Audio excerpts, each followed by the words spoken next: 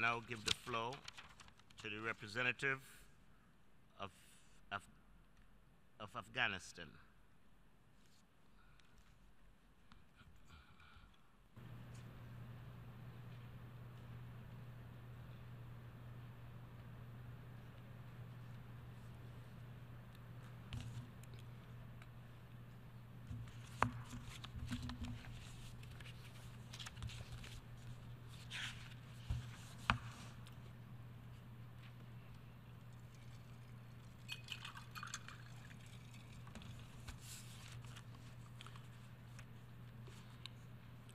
Thank you, Mr. President.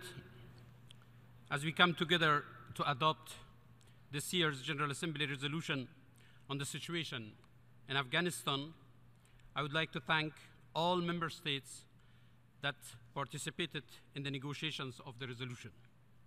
I would also like to thank Ambassador Brown and Ambassador Toms and their team, particularly Daniel Shimsky, at the Permanent Mission of Germany to the United Nations for their hard work facilitating the negotiation. Mr. President, at the end of this year, the government of Afghanistan will take full responsibility for the security of the country. The mandate of the International Security Assistance Force, ISAF, authorized by the Security Council under Chapter 7 of the United Nations Charter, is set to expire on December 31st. And Afghanistan will move towards a more normalized international status as a sovereign nation. We have been striving for this moment for the last decade. It's a major accomplishment, an important step towards achieving a peaceful, sovereign, and prosperous Afghanistan. While the NATO combat role will end, Afghanistan and NATO remain committed to a long-term strategic partnership. NATO will continue to train, advise, and assist Afghan national defense and security forces beyond 2014 through the Resolute Support Mission on the basis of the NATO-Afghanistan Status of Forces Agreement, SOFA, and the United States of America Afghanistan Security and Defense Cooperation Agreement, BSA. We welcome this General Assembly's message to support for the new mission. I also would like to take this opportunity to express my government's profound gratitude to all those international civilian and military men and women who served shoulder by shoulder with their Afghan partners towards a better future for the people of Afghanistan. The Afghan people will always remember and honor their sacrifice and dedication. Mr. President, Afghanistan has emerged from an historic election that marked the first democratic transfer of power from one president to the next, an important milestone in Afghanistan's multifaceted transition. While the challenges that arose in the election period tested our resolve, the wisdom of the country's leadership and the support of its friends and partners allowed us to overcome the difficulties and move towards a unified, peaceful, democratic, and prosperous future.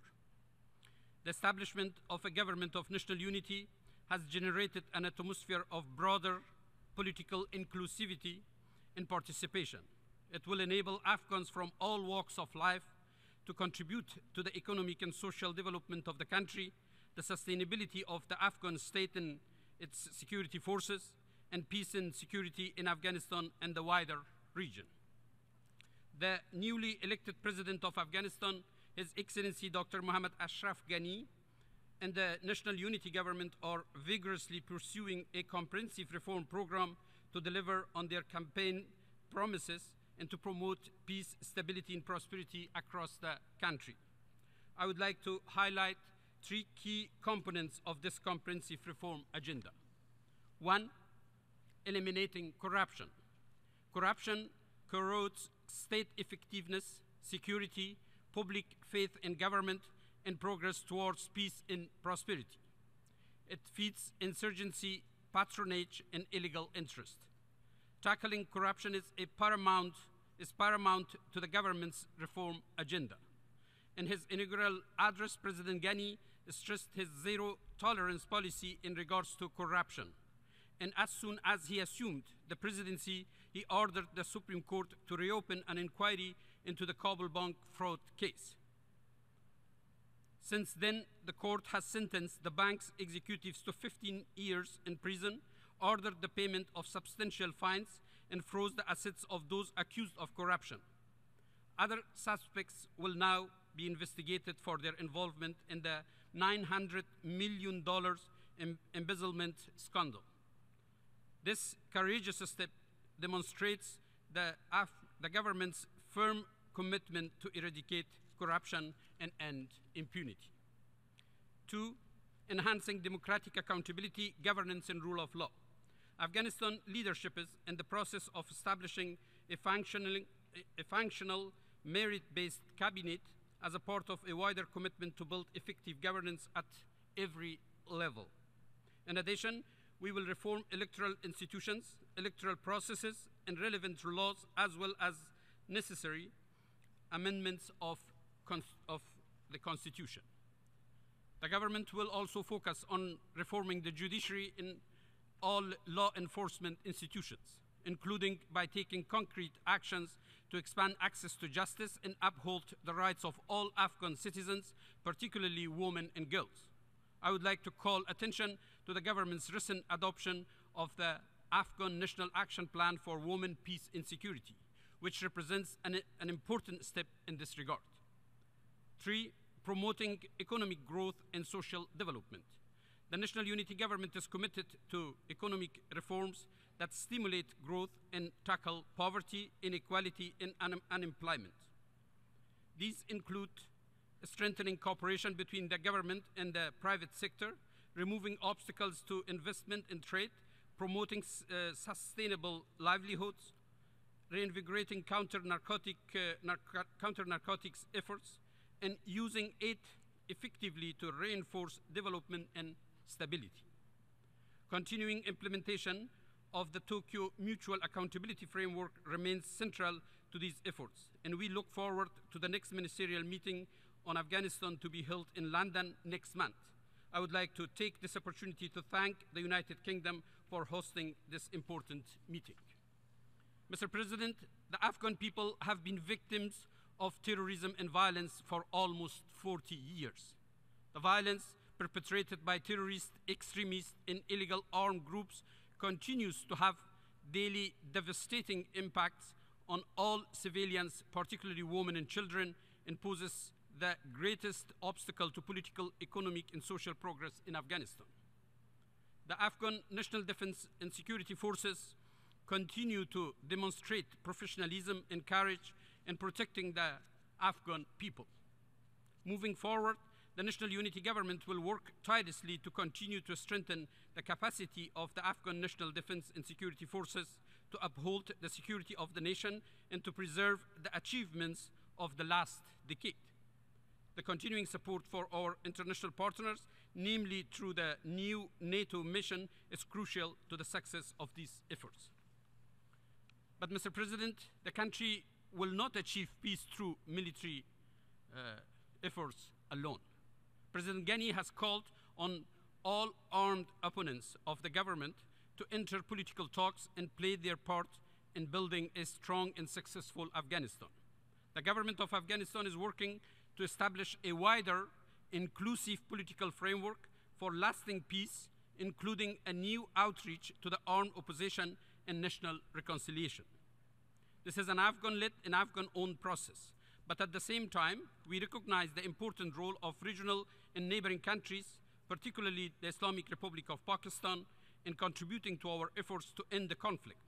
President Ghani initiated serious efforts to further a political settlement during his recent visits to Saudi Arabia, China, and Pakistan, and his meetings and conversations with the leaders of neighboring regional and partner countries. Mr. President, regional cooperation is not only key to peace and security, but also to prosperity in Afghanistan and the wider region. In this connection, the government of Afghanistan is committed to deepening cooperation with its neighbors and regional partners.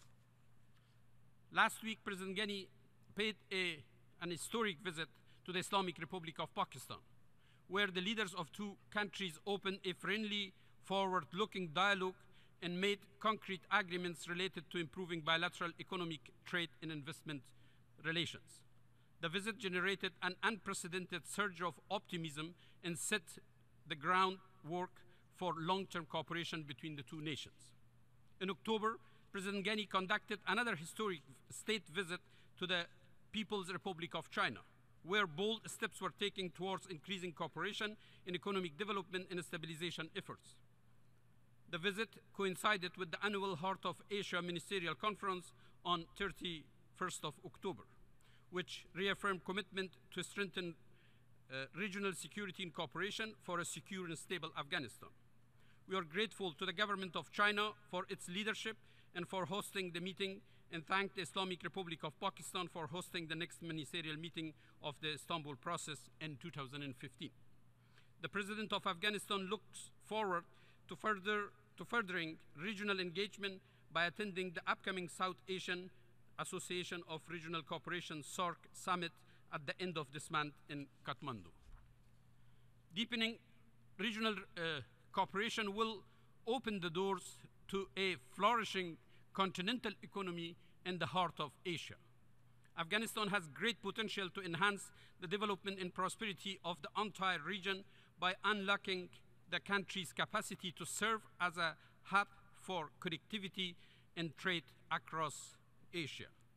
This will entail key energy and power projects such as the Turkmenistan, Afghanistan, Pakistan, India pipeline, TAPI, and the Central Asia, South Asia electricity transmission and trade projects, CASA 1000, as well as the building of a wide regional transport network, including railways and highways. All regional partners can play a role through working together and engaging chambers of commerce and business communities for a joint and coordinated action to turn potential into reality.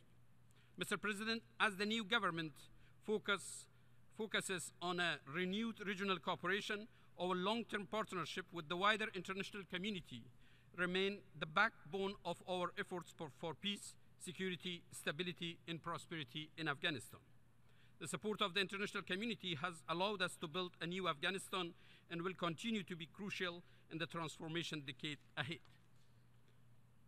The President's upcoming visit to London and attending the London conference and his upcoming visit to the United States will be an important step in refreshing and furthering our mutual cooperation and partnership with the international community. Mr. President, the past 13 years have been the international community's unprecedented engagement in supporting the government of Afghanistan in its efforts to build peace and stability. While the goals set over a decade ago have not been fully realized, Afghanistan is determined to bring sustainable peace, security, and prosperity to the country with the support of our international partners. The government of Afghanistan's